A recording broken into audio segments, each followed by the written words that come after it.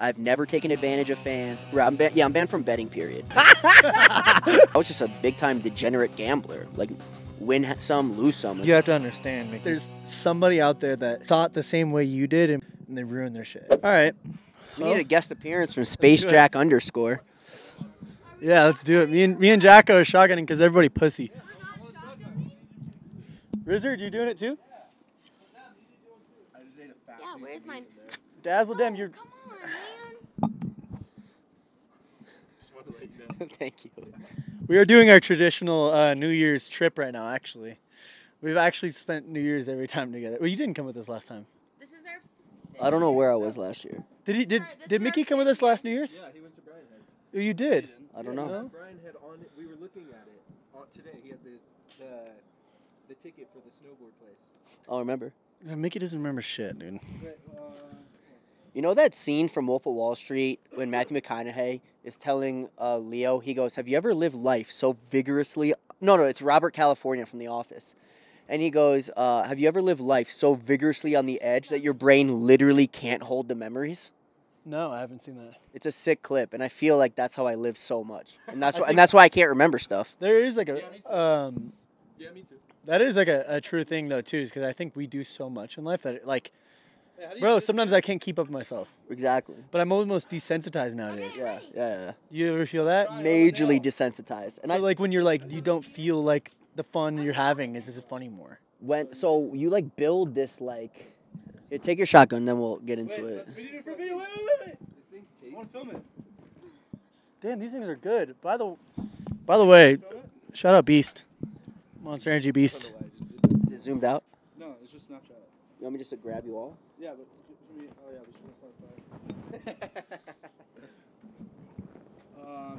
Here's to the new year. Wait, you filming? Go ahead. Cheers to the New Year. What's it called? Nasty Beast. This is gonna be a nasty New Year, boys.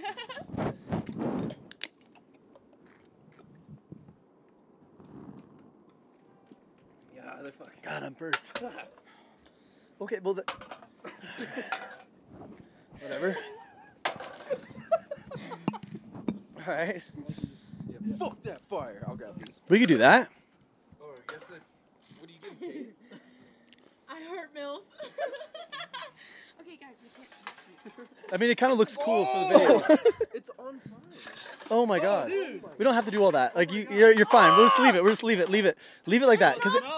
Leave it. It's not gonna melt. Let's leave this one right there. We'll leave that one right there for Beast. We'll leave that one. Look at the branding right here. Look at that, guys. We'll do some branding. I just stepped. My socks are wet. I just stepped my socks. I hope you all enjoy your podcast. This is Shane and Mikki. Happy New Year. Hey Riz, you mind checking on that just in case? Because there was a lot of shit going on, so just in case the focus is off. I got Rizzy on a podcast. I know, right? Rizzy's never wanted to go on a podcast. Glad we got him drunk enough to get on. But he's from Canada. Like, he never wanted to talk because he didn't want to ruin any... Well, he's got his visa now. Yeah, he's half a citizen. So he's got his visa now, and he didn't want to ruin any chances of him getting into America because he didn't want to say anything wrong and then being fucked or something like that. Whatever. But does it look good? Sweet. For sure. We were just talking about being desensitized. Yeah, you know what's crazy? So, all right, so it's from The Office. James Spader plays Robert California, right? Who's Michael Scott's villain. So basically, he's the boss, but he's like this really eccentric weirdo, really rich, but he's like a weird guy, you know. And he's kind of like he's just like kind of eccentric, right? He's a weirdo, and he leaves a voicemail on one of the female staff's phone, but he can't remember what the voicemail is. He didn't know what he said. He just couldn't remember, right? So he comes in to work and he's trying to fish for information, and he says, "Have you ever?" He's talking to one of the women, and the woman says, "You don't remember what you said," and he's talking to Pam, and he goes, "Pam, have you ever lived life so vigorously on the edge that your brain literally can't hold the memories?" And she goes, "No, I haven't." But she plays just a receptionist. 5 days a week, she has the same job. She's a receptionist at a paper company. 9 to 5. 9 to 5. Normal human being. You know, I don't want to use the word boring, but like regular, right? And then Robert California, who's this like mega rich, eccentric, he goes hard, he parties, he travels the world, he does all these like really extravagant things. He's living a life that's so intense that his brain can't hold the memory. And that's super relatable. And you're right with the desensitized. It's like, It comes to a point. yeah, even I think on like the basic instinct level, you know where I think it shows itself the most is in sex. Like, you know, when you're young and you're new to sexual experiences, every new experience, every first experience is new and it's exciting. But as you get older, you're like, I've already done that. I've done missionary. What can we do now? Oh, let's try, you know. Turns into dudes wanting like to munch box and butthole and Yeah, and it butt gets plugs. crazy. Dude, honestly, I had this theory, right? Because I feel like, because a lot of these rich, say like elite rich people, right? Like they say, for instance, like on the outside spectrum, they pay for pussy. Right. Like say, for instance, like this one, because not everybody's the same. There's one millionaire guy out there that just pays for pussy all the time. Okay. I feel like he gets so much pussy and he gets so over it, they eventually turn gay. Is that weird to say? Like, I don't know, because I feel like, because they've experienced so much. I think that specific example is a rarity, but I think what we're starting to see more through the media is those people that live a life that's so extravagant, so extreme, all the money in the world, they've already bought and done everything they can buy and do. They're like, what's next? And a lot of times it turns into these incredibly evil sexual perversions, and that's why I think we see a lot of stuff with, you know, minors or a lot of possibly like gay sex and stuff like Because that. they get desensitized. They're desensitized because they've already experienced to the extreme all the That's regular actually stuff. fucked, bro. That's actually crazy. And I also think that's why a lot of these like crazy uber wealthy families have such crazy histories in the family. Kidnap, murder, like DUIs, drug addiction, stuff like that.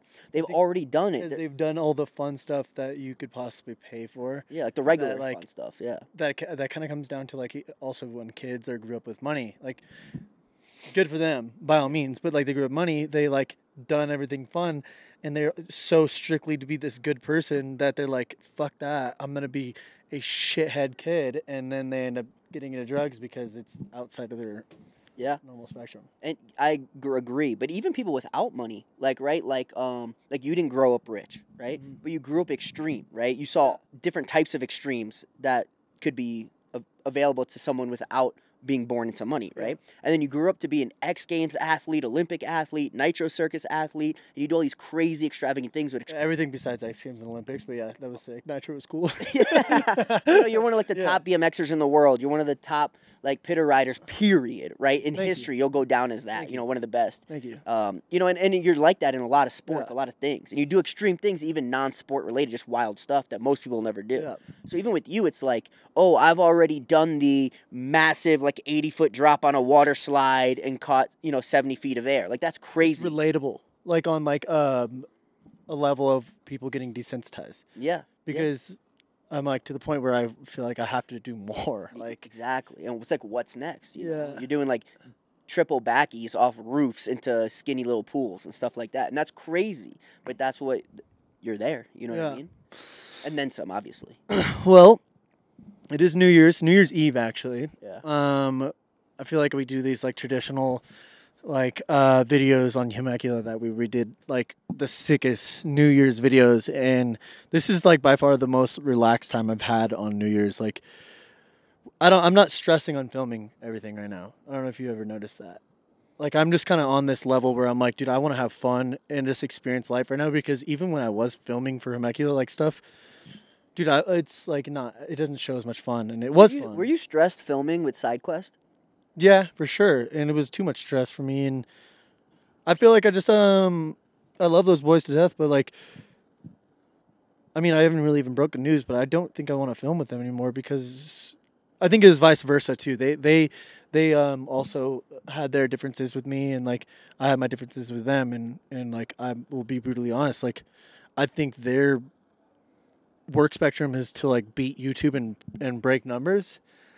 My version of YouTube is building something cool and fun, and I think something I look at and was like, I'm proud of. Like, and they want to like fucking get numbers and stuff, and I like totally respect that. Whatever. I will say that for both of your specific goals, like them as a group and then you as like a group, right? You both are really excellent at your goals. Like you built and are building a beautiful piece of art with Temecula, right? Like that's like so dope. To this day, I go back and watch old videos and it's awesome.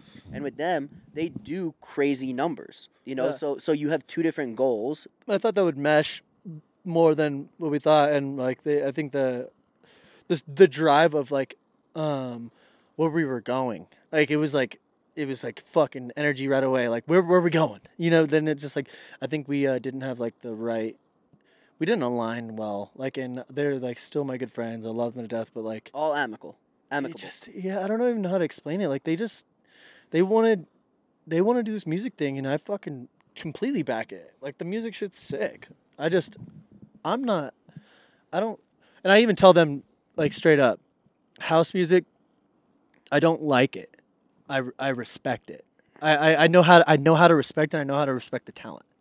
Like I look at like a Fred again, and I'm like, I could look at that guy and I could be like, I respect his talent because I'm like, dude, I could see him doing shit. Like I'm like, all right, and like Kale, like I respect his talent on music because I could see when he's doing his shit, like. He's doing stuff. Like, you know what I mean? He's not just fucking on an iPod and fucking ripping music. Kale's out there like, Kale and Hootie, they're playing music. They're rhythm. Like, they're going with the beats and shit. And I'm like, that's cool. But I personally just don't listen to music. I love Kale and Hootie. You know that, obviously. Yeah, for sure. I can't stand electronic music. Point blank. You know, I've never been a fan either. It's never been my thing. I don't understand it. I think it's like a weirdly trend hip thing to like electronic music right now. Probably that fad's gonna go away, I think, you know, like as music changes over time. But I never was able to get down with it. But I love them. You know what I think's the coolest part about them on their DJ thing? And by the way, I'm so supportive. So supportive. Me too. I think the coolest part is them as, let's just call it a duo, right? Or a group. The energy and like the demographic and like the atmosphere. Yeah. They could play any music. If they did it with the same passion they have, with the same support and love that we all give them, like, bro, they're unstoppable in anything, and I think it's awesome. Yeah, I think they'll kill it, and like, I'll tell them this too. Is like, dude, like, fuck, bro, I'm not the type of fucking dude that's just gonna go post up at the fucking so and so and hit on chicks on a camera. Like, I'm just not that guy, dude. Like. That's a tough one. I can't fucking do that, bro. Like, I came from, like, riding BMX and dirt bikes and, like, doing this crazy stuff. And, like, I thought I could, like, kind of blend in and do some fun shit and, like, explore my whole options of filming. But, like, dude, I can't do that. Like, it's not my thing. Like, I want to build something where I look at it and I'm like, fuck, bro. Like, this shit's fucking sick. Like, in my eyes. Like, and I did with SideQuest. I think the editing I did and, like, all the fucking transitions and fucking crazy fun shit we did, like, it was dope. But I like the videos too. Yeah, I thought they were fun and they're engaging. To me, it was like almost the same as watching Temecula videos, and I love those videos. Yeah, and I think the Temecula fan base is so strong that like the comments were too OP on pro me and like, and I kind of like came to a position where I was like, dude, fuck, dude, like I felt bad because some of them were even roasting me or they're like pro me and not them. Like a weird split. Yeah. I'm like, read the comments, dude.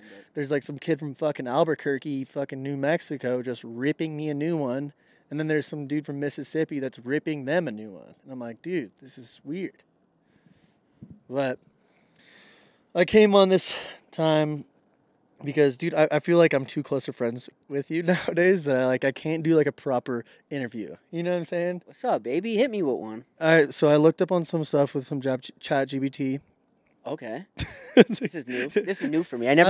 This is what I do, Mickey. This is just what I do, bro. I never done a chat GBT So I interview. looked up on chat GBT what's the best questions to ask a professional gambler.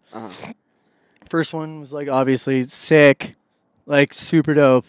It was yo, Mickey, if you were to buy any of your friends a brand new Lamborghini that possibly rode BMX, who would it be? Yeah, I don't know why they put that. Wow. Like, by the way, I just like feel like that's like weird that they even said that. I feel like it would be Schmitty or Dubby. Yeah, okay, sick. Cool, we'll move on to the next one.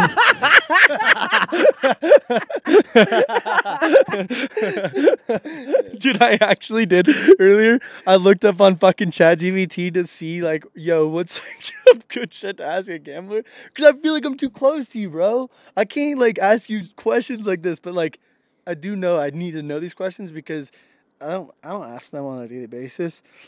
What inspired you to pursue a career in professional gambling? It just happened. I didn't intend on pursuing gambling as my primary source of income. I was in business and things were well. Got out of business, moved to LA, and I had a new business idea. And LA had the perfect demographic for a beta test. And I was supposed to sign the lease to the building that we were going to open the first location in. I think it was like the Sunday after the news broke that LA was going to add COVID restrictions. Yeah. So me and my partners were like, oh, we're going to hold off because we don't even know what this COVID thing is. And everybody's This was like, during the rehabilitation. this is after that. Okay, this is is after. Okay, so I had you gotten already out of sold your business. rehab. Yeah. I got out of business and I wasn't doing anything. I just You had some extra bread from selling your stuff. Exactly your right. Business, right? Exactly right. And I lived in the Miami area, and I moved to LA to just try something new, Yeah. right? Like just live a new life. Experience new shit. Yeah, because I never lived in LA, and I was like, I've lived in every major East Coast city. I was like, I wonder what Cali has to offer. It looks cool, looks fun. So I move out there. I'm like, let me see what this is about. And while I was out there, I knew I always had for a long time an idea of a new business, and I was always too busy. I had my other businesses, whatever. And so when I got to LA, I was like, I'm not working anymore. I have some money to chill and just try new businesses, try new things. Yeah. And I said, I'm going to bring back my old idea. And I went to go try it. And I think I was supposed to sign the lease. I think it was like a Sunday we were meeting for paperwork, I think. And it was like right before that week was when the news about COVID came, right? Something along those lines. Yeah. Chronologically, it's something in that realm. And So COVID essentially is like when you started yeah. coming up on like any social media. Yeah, I didn't start social media till we were already deep into COVID. I was anti-social media until like, I don't know what year, like 2000. Even hanging out with you, I feel like, you aren't a social media person. Nah, definitely not. And you know what's sick? Is because everybody runs the social media for you. They clip everything you say. Yeah.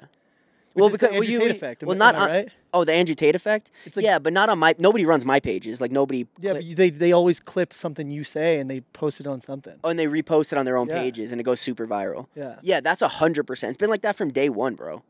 I've never like pushed for followers, pushed for likes and comments and views or none of that. I'll just post whatever I got. Like I'll just post something and someone who just like thinks it's dope or thinks something I said was dope or whatever, clip that and they post it on their channel and those are what go viral. They're building your name. Yeah, those go viral. The Andrew Tate effect, like you said, those build my name. Those do all that. I'm just chilling. I There's don't. guys like Jack Doherty and like other creators that do that. They pay other people to just like they'll have like contests. I may be totally wrong on that, but they'll do like almost like a campaign, like whoever gets the most views on like reposting my content. Yeah, you know what's crazy? One of my current most viral videos came from one of those. So you know who Tyler Oliveira is, the YouTuber? Yeah. He's a big YouTuber, really nice guy. He'll get like Probably if I seen him, I've like seen his face or something. yeah, he's like a nice kid, man. He'll get like in the first 24 hours a few million views. And what he'll do in all his videos, he'll say, I'll give X amount of dollars or a giveaway to whoever clips part of this video and gets the most amount of views. Make sure you tag me so I can confirm it. So he has, like we did one long form, for example, got over 5 million views. So think about out of those 5 million fans, I'm going to make this up and say 500,000 of them or 250,000 of them had clipped parts of this video and the videos of me. And some of them got 20, 30 million views on just the clips. We're talking about 250,000 to 500,000 kids are clipping it, just videos of me. And that's one of my more current ones. And same with the soft white underbelly. I think that's a fucking OP situation. Yeah, everyone just loves like clipping my stuff. They love my videos. They love things I say, whatever. Okay, essentially so for that first chat GPT question, because I'm probably going to like somehow implant that, whatever. Like essentially on what inspired you to pursue that was just being like into gambling from a child or younger fan base, family, and you just kind of like pursued that and like, oh, I'm pretty good at this shit. Yeah, so I was always in it since I was a kid through my family, and then I had never considered pursuing it. I was just a big-time degenerate gambler. Like, win some, lose some. Like I You're didn't also care. competitive. But they're always competitive. Yeah, Yeah. always competitive. And you have to be competitive if you're going to be a good gambler. Yeah, and then COVID hit, and I couldn't do my new business, so I had no more work, no nothing. But Vegas stayed open to the bitter end. Yeah. So I started going to Vegas because it was open, and I'm new to the West Coast. I didn't know that many people, so I can go there, meet girls, party, go to restaurants, go do whatever, go to events. And LA was shut down. Well, if I'm gonna be in Vegas all the time, and I'm already a degenerate gambler, just keep gambling. Why not? Yeah. And I happen to be winning, and so they would give me free stuff to keep me coming back to try to win their money back. So I'm getting these free trips, and I'm making money, every week and partying in Vegas where there's basically no COVID. He's like, why not? Yeah, exactly. Which is why not? So what's the percent on, like, you think of gamblers that are, in a sense, like, beating casinos and not? Like, I think that's a 0.1. Well, there's a community of sharps and advantage players, APs, right? Numerically, there's a lot of us. Percentage-wise, there's so many more that just gamble, right, and lose. Like your average recreational gambler loses, and most of them are aware of that. I would say how many on a percentage base as a collective, make up this community of APs and sharps? I would say between 1% and 2%. That's, you have to understand, Mickey. Like, there's people out there that are like, I feel like there's somebody out there that thought the same way you did and just like gave it up and like literally said, "No, I'm gonna fucking be the shark of gambling," because they played a lot and they ruined their shit. There's a difference between a guy who plays a lot or plays big and a guy who's an AP or a sharp. And a lot of APs and sharps are actually really small gamblers. They're just like, that's their route. They have a guaranteed edge. It's a small edge. And they're like, we're just going to conservatively print cash, just keep printing money on this small edge we have, and they're like content with that. They're not necessarily. Do they play like by the doubling rule? You think? Did you ever at one point play the double rule where you doubled your cash? Get the fuck. Depends on the specific play style. Like, there's a lot of sharps that have a percentage that the longer they play, the more money they make. So for them, they would never stop playing if they could, So for them, they don't want to double. They're told to stop. Yeah, Like literally. Yeah, exactly right, So a lot of us would keep playing forever if we could. There's other people that their play style is slightly different, and they have to do like as soon as I win something, I'm out. Like Dana White, he's like that. Yeah. Dana's like, if I win my number in my first hand of the night, I'm only playing one hand that night, and I'm going home. I love his speech he gave to one time. Was like, people come to drink and have a good time at the casino, which is cool. Like, you should do whatever. Come to the casino, have a drink, have a good time, and fucking gamble, whatever. He's like, I'm not there for that. Right. He's like, that's just not what I do. Right. Like, I'm there to essentially win, And he's not having a drink and getting drunk and hanging out with his friends. Like, he's playing it like to fucking take a shit. Yeah. Like, he's there for there's money. guys like he's there to him, make like money. guys like you, is like what's like some other names like Phil Ivey and all those dudes, like they're more poker, right? So Phil Ivey is really smart and he's savvy and he's a sharp, right? So he finds exploits in any version of wagering, whether it's casino, sportsbook, online, brick and mortar. He'll look for any weakness or exploitative feature and take advantage of that until either he can't or they limit him or restrict him. When it came to Baccarat, which is his most infamous exploit, he As tried well to with you, utilize. right? As well with you, Baccarat. Baccarat, yeah. Okay. For me, yeah. Phil and I both. He had gotten caught, right? And what he was doing was not illegal, but it was, by casino's opinion, immoral or unethical. So they took him to court. And although he lost in court, they could never indict or charge him because he never broke any laws, right? He didn't cheat. No. Right? But he found an exploitative feature, and the judge for 2 casinos ruled that it was an unfair advantage he took over the casinos, so he had to give the money back. But there's other things. He had to actually give the money back. So one casino had already paid him, the other had withheld payment. And the one that paid him, he had to pay back. The one that withheld payment didn't have to pay him. Wow. Yeah. That's insane. Yeah. So I have some more ChatGPT. We could skip these two because, like, I kind of wanted to go on the route of, like, ChatGPT to be funny. You want me to tell you, You something? I'll let you go that route, but real quick, do you want to know something interesting about guys like Phil? Yeah.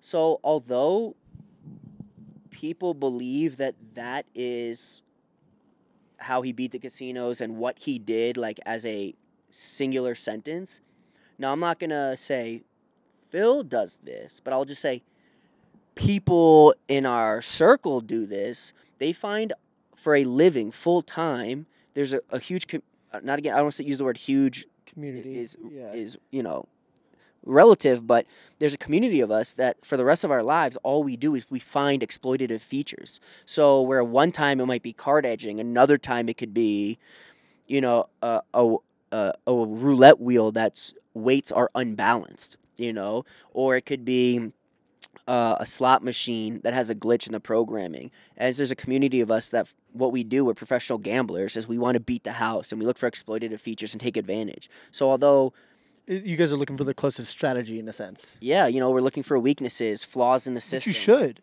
Of course. I mean, you guys have the opportunity to take it. Exactly. Right. I'm Like, banned from sports betting. betting. I don't know how much deep you could talk on that.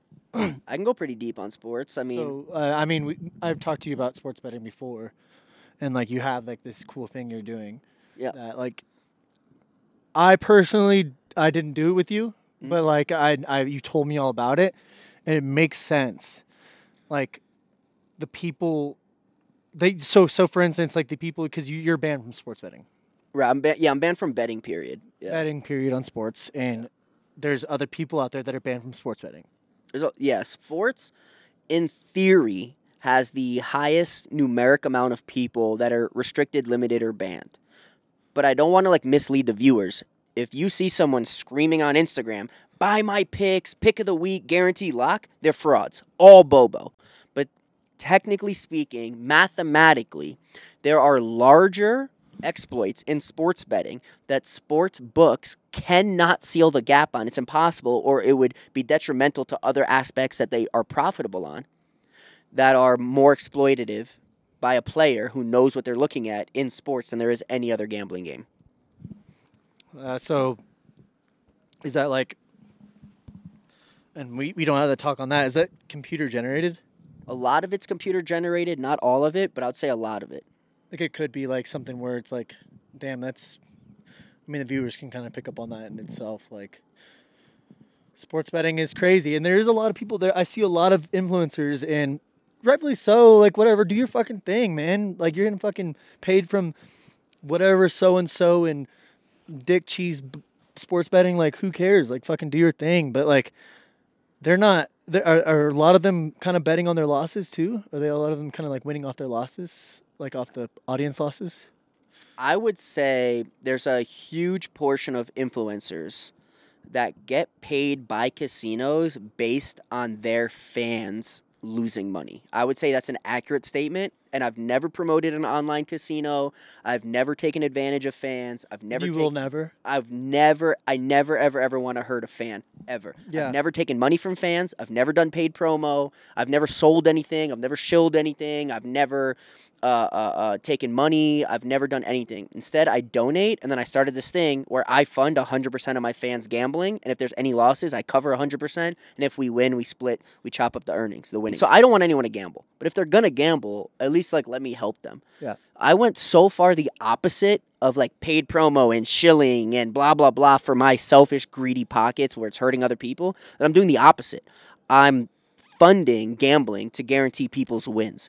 Bro, it doesn't get further into the good and further away from the evil, which is weird because there's people that take shots at me at the internet all the time, And can you blame them on certain things? I mean, it's bro, never once. Besides the because what you just said is the so 100% valid.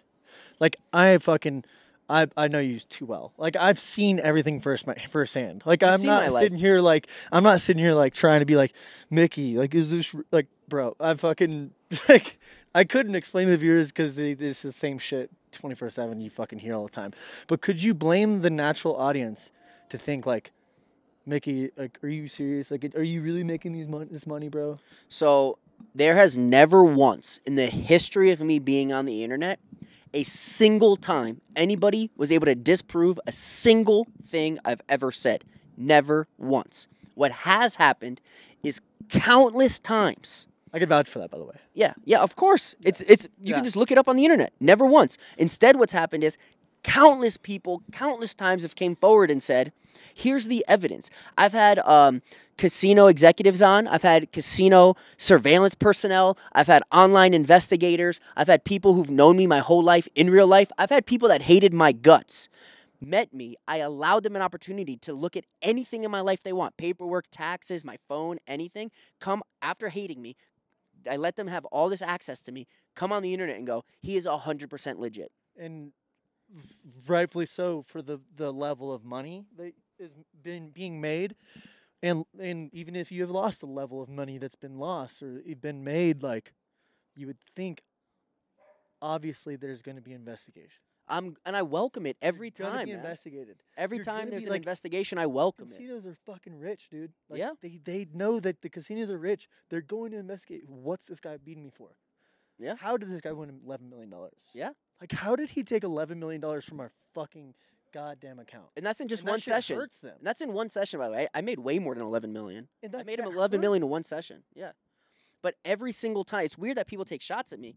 All I do is try to help the fans. I put money in their pocket. I never push anything on them. I never promote anything. I don't sell anything. I don't even sell merch. And there's nothing wrong with selling merch. But I don't even do that. I don't want to take $1 from my fans. All I want to do is help them and boost them in life. I put money in their pockets. I've never done anything. So it's weird. I just find it's weird that people take shots when there's zero people, no matter how much they hated me, that were ever able, even one time, to produce any evidence of a singular untruth I've ever told. But instead, countless people that have came forward and said, I can only find verification of his statements. Yeah. And I could sit here and comfortably say, I've seen it. Yeah. Like, I mean, all these motherfuckers that are watching this podcast, and even if they have any side of beliefs and stuff, like, keep believing it, because all it's doing is creating conflict, and conflict is creating your name to be bigger than it is. Isn't that crazy? The more people argue about me in comments, It's the bigger you get. bro, I can't even tell you. So let's pretend that now I probably have close to 2 billion views on the internet, right? Let's pretend that's the number. Yeah. If there was no conflict, if these people who felt any type of way never stepped forward and like had an argument about me in comment sections, that 2 billion would probably be at like 250 million. Yeah. They like If they were all pro you, if you had all views pro you, would it grow smoothly as you think? Like, okay, I wouldn't have grown to what I I'm want to talk at. about this. Like, what about? Okay, so I don't know. I'm not educated enough to know about him. Dan Bilzerian. Yeah, I know Dan. Was everybody pro him? And Did he have a lot of like people that doubted him as well? Like, oh, this yeah, guy's he a had fraud. massive amounts of 'cause doubt and disbelief. I personally thought like I was pro him. I thought this guy was just killing it, and like and he Yeah. probably was. I know Dan personally. I actually like Dan a lot. Something so interesting about Dan, he's very smart. Any single topic that anybody wanted to talk about, even me, and I happen to know I don't even know why, I know a lot of facts about really odd, unusual things that most people are like not familiar with. Yeah. Anything I brought up or anybody brought up or brings up around him anytime, not only can he join that conversation, but he can add to it. And Okay. I was really astounded. I was like, this guy is very sharp. I mean, That he's so shows intelligence. experienced. Yeah, he's intelligent and very experienced in life. And so he had an incredible amount of doubt, and he still does. But a lot of things have came out that verified a lot of his story. And I know firsthand some of the people that. So his story basically is He was a poker. military, right? Well, Before as well, but like that's that whole thing. But like as far as like his like brand goes and like internet personality, was that he made crazy money in these poker private games, right? And he names drops who he won the money from. And I know those guys. And there's like pretty strong confirmation. that he did win that money. Yeah, there's the things that he's played. It wasn't like one game against one guy. So some people argue, and the other people are like, yeah, like I paid him, or I lost the money. And I've talked to these people, like they're in my network of poker players.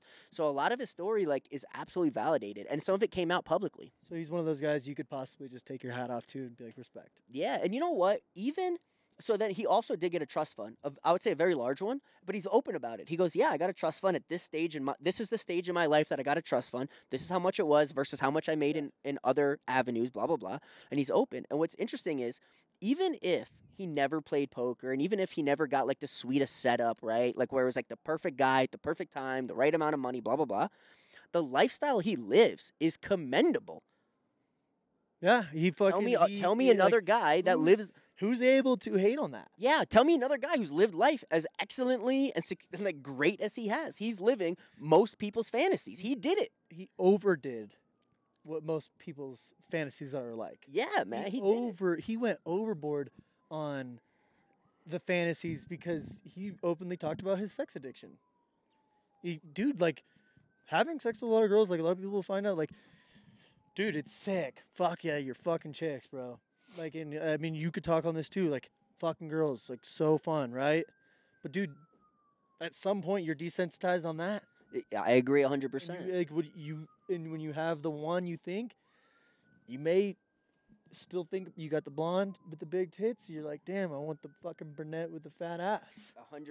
And you know what's funny? So, like, obviously, like, it's pretty public information that I would say that I have a slightly above average, sex life, right? Yeah. And even with all the women that try to be with me or be around me or sleep with me or party with me or whatever it is, huh? You're open to them, by the way. I noticed that. Like, you're very, like, very transparent with them, by the way. Sorry, I didn't mean to cut you off. No. Like, Go ahead. Yeah, you're go ahead. so transparent with every girl. And, like, I've came friends with every girl that you talk to, and you openly tell them, like, this is who I am. This is what I do. Yeah. Yeah, I'm definitely like open and honest and transparent. And I think it works because I don't think a lot of women are used to that. I think most women are used to guys spitting game and like blah, blah, blah. And I'm just like, hey, like this is who I am. This is what I'm about. Like, are you into that? Because if you're not, it's okay. I respect it. We'll be friendly. But there's so many more girls out there. Like, I'm going to find a girl that's okay with who I really am. Yeah. And I think it works. And when the girl is like, thank you for sharing with me who you really are, I am with that, I'm compatible with that, then the bond is so strong. And I think that's why so many women seem to so strongly like me. You know what I mean? I think it's because you're open and blunt. And in a human aspect, like, you talk to me like you talk to me great. You talk to everybody else great. You fucking, like, you really have, like, a good way of, like, carrying yourself. And, like, I don't think people have, like, they don't get to greatly feel that. And I think, like, people only see these podcast clips that are viral as fuck, and, like, you're on TikTok and stuff, and they don't get to, like, actually experience times with you, bro. Like, I fucking actually got to experience some time with you. And, like, more than a I little, tell you, too. there's one thing that you're fucking crazy about is, like, god damn, you're so...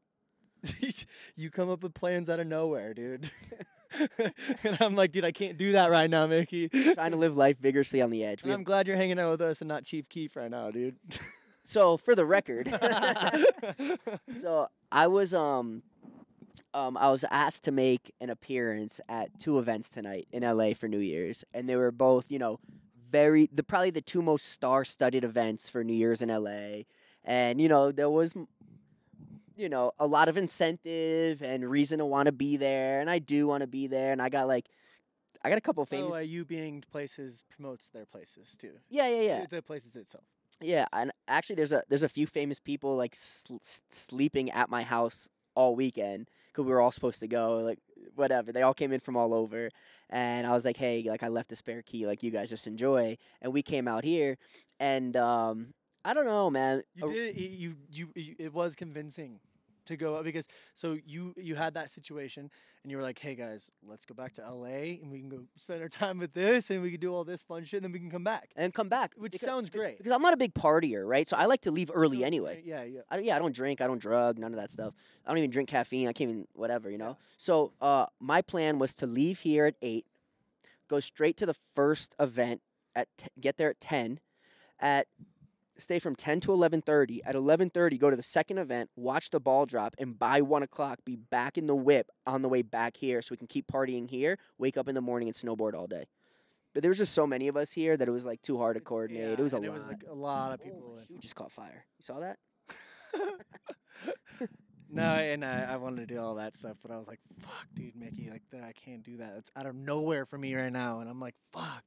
But I greatly appreciate that you fucking hang out with us. And dude, like, by the way, whoever's watching this video, Mickey chose this fucking podcast over hanging out with Chief Keef, bitch. What's good?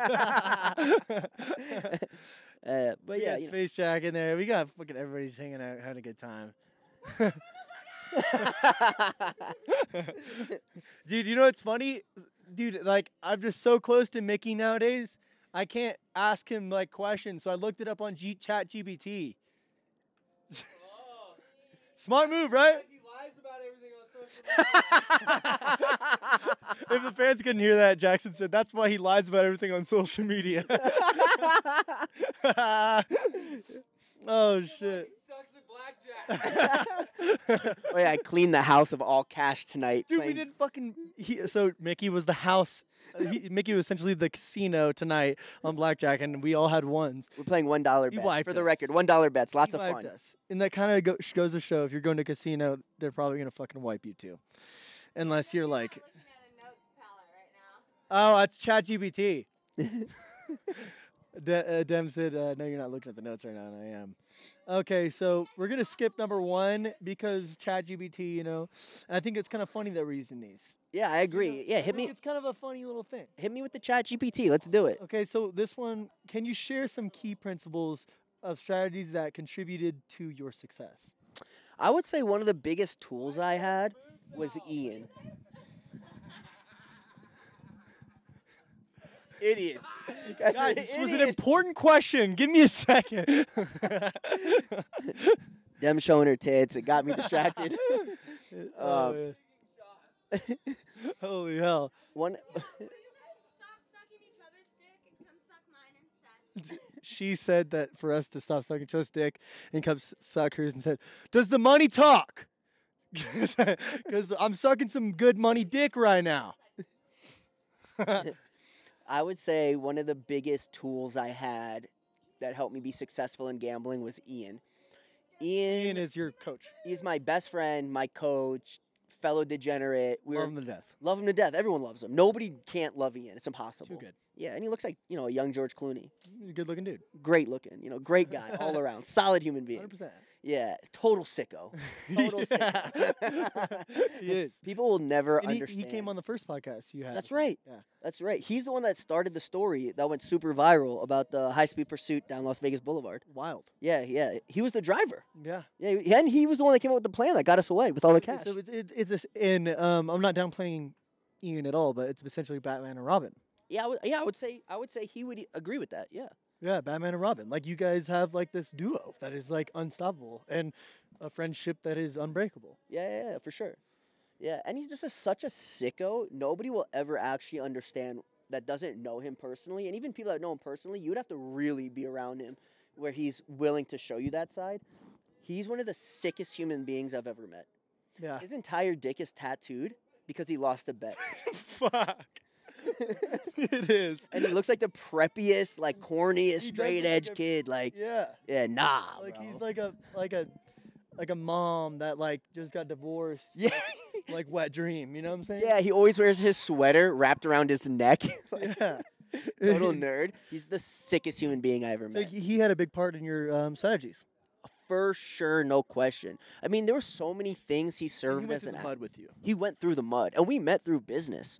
And we became like best friends. We spoke on the phone probably 5 times a day, 7 days a week for a year before we ever met the first time because it was through business. I was living in Miami, and he was doing logistics for a corporation in Los Angeles that I had partnered with.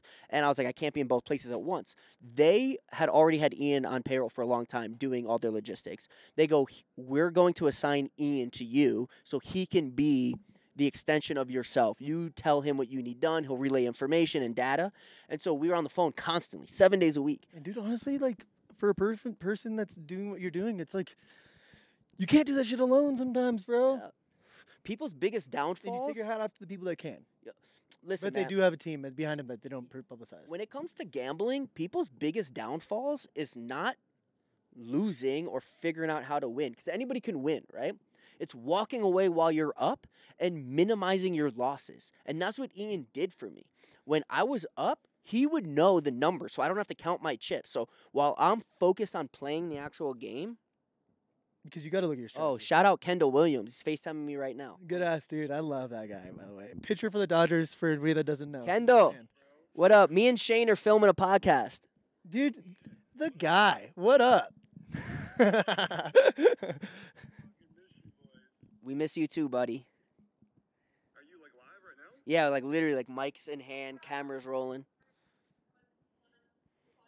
Hi, Brandy. Good people, by the way. The people that Mickey's talking to are I just got you. great people. All right, bye. I told you there's a whole squad of star-studded people staying at, At my your house. Yeah. Yeah, in LA. Yeah. So like you essentially were talking about like, yo, fucking Ian, like he can be the guy that counts your chips and tells you what's going on. That way you keep your mind in the strategy. Yeah, he'll know when we're hitting our positive number, and he'll take my chips. And so we also had a rule at every casino in Vegas, and me and him, we were told we're the only people with this rule. I don't think it's unfathomable that other people could do this, but Yeah. I don't think they have. I think we were the first that did it. Basic. It seems So basic that we had this rule that he can spend my money in a casino as his own. So he can draw from lines of credit, my front money, my deposit money. He could pay commissions. He can make bets with my chips. If he goes, hey, I'm Ian, give me $1 million of Mickey's money It's already off in his paper. account. It's already on paper. They can give him whatever he wants. He could be like, hey, if I had $5 million on my account, he could be like, give me all $5 million, go to the cage, cash it out, and go home. It's trust. Big trust. And he never did me wrong, not one time in my life. That's fucking dude. I love that. That's so cool. And you fucking keep that friendship with him forever, bro. Like I know whatever happens in life, like that guy is a fucking dude. That shows everything. Yeah, man. Bro, there were times where it would be the middle of the night and we're getting out of Dodge and we have millions in cash and we can't get to a bank, we can't get to one of our safe houses, and we don't know what to do. And we're like, let's do this. I'm going to give you the cash. You go do this mission to protect the cash, and we have to wait, call it 2 days until we can get to either a safe house or a bank. So for 2 days, I won't see him, and he'll have however many millions of my cash, and then he'll meet me whatever morning we're supposed to meet at location. Never a dollar's gone missing. Never. And we've done this countless times. And it goes back to like the team thing.